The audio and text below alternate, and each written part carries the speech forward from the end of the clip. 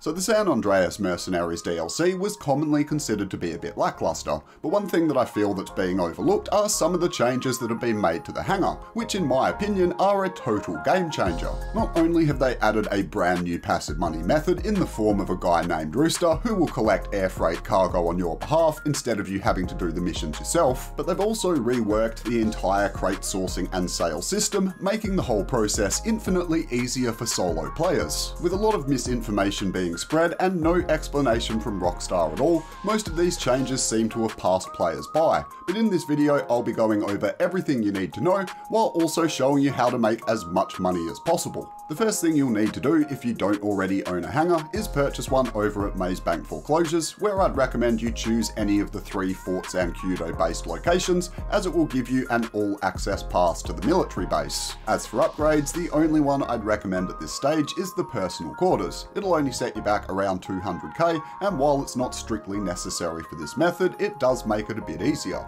Once purchased, you'll get access to all the perks the hangar has to offer, including the main focus of the video, which revolves around my boy Rooster. You can find him in this corner of the storage area, where he'll give you the option of collecting cargo on your behalf for a fee of 25k, which you can then sell for a profit later down the line. It'll take him 48 real life minutes or 1 in-game day to collect the cargo, which will still count down even if you're not logged into the game. After that time, he'll return with either 1 or 2 crates, with a 25% chance of him collecting the second one. But considering that prior to this update, the only option that players had for collecting cargo was by setting up difficult and time-consuming missions through the computer in their office, now only having to quickly place an order with an NPC is one hell of an improvement. But even the sourcing missions where you collect the cargo yourself have had a massive upgrade as well, where they've introduced a new series of land-based missions that are a lot faster and easier than the original air-based ones. The cool thing about that is you can collect the cargo at the same time as Rooster, which if you plan on filling up your hangar as fast as possible can certainly make things a lot more streamlined. The only downside is while the new missions are certainly a lot faster than the old ones, if you're playing solo you can still only collect 1 crate at a time, which is going to take you a while if you plan on maxing out the 50 crate storage capacity back at the hangar. So with that being said, you can start to see why it's pretty decent that Rooster has a 25% chance of picking up 2 crates. Because I mean really it couldn't be any simpler. You don't even have to set a timer for every 48 minutes or anything like that, just set your spawn point at the hangar and do it whenever you load into the game, and then whenever you get a spare moment throughout your grind session. You'll then slowly fill up your hangar over time, and before you know it, you'll have all 50 spots loaded and ready to be sold. The only major flaw I'd point out is that by choosing to go with the Rooster method, you have absolutely no control over what crates he collects,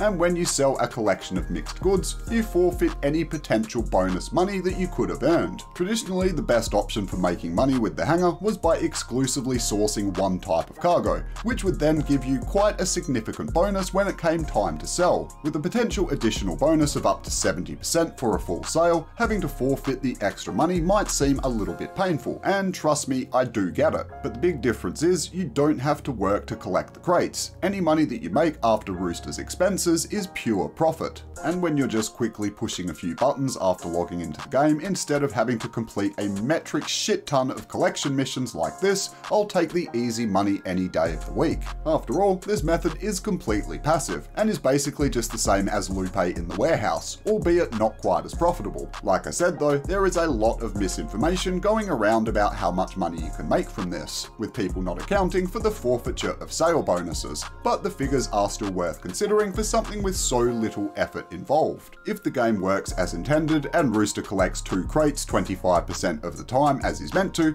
you'll have to place 40 orders for him to completely fill your hangar. Those crates will then be worth $1.5 million in total, giving you a fairly average return of 500k in profit. But if you're incredibly unlucky and for some reason Rooster only collects 1 crate per order, a worst case scenario would have you earning 250k after expenses. But if you want to make some serious money from this little passive earner, hangar, my biggest recommendation, and what I'll be doing personally, is loading it up until it's completely full like this, and then waiting for a 2x money event week to roll around. All of a sudden, that measly 500k profit we were looking at before will immediately skyrocket many times over. A full hangar of mixed goods when sold on a double money event will earn an insane $2.97 million after Ron takes his cut. So even when you deduct the $1 million that you paid Rooster to source the crates, you'll still be earning just shy of $2 million in pure profit. Granted, this method does require some patience, but for those of you who don't mind playing the long game, there's some very tasty rewards on offer.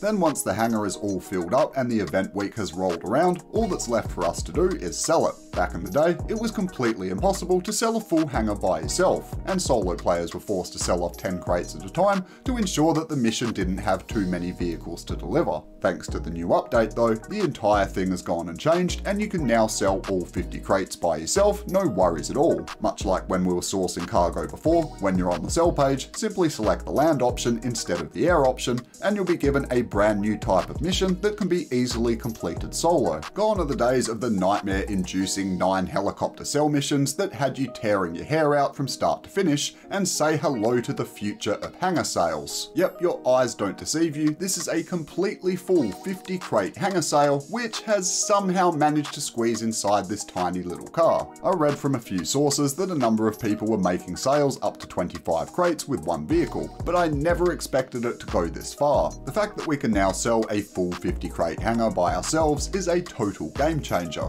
and could see this largely forgotten business getting a lot more use. Not only can a full sale be completed solo, but the mission is also surprisingly easy as well. I'm assuming there will be different variants, but the few that I got simply had me driving to a series of 10 locations dotted around some fairly remote parts of Los Santos. And that's it. No enemies, no overly harsh timer, no real obstacles of any kind. Just drop the containers at each of the various locations just like an MC sale, and bam, no worries at all. Coming up to the end, I kept expecting some kind of obstacle or difficulty, but no.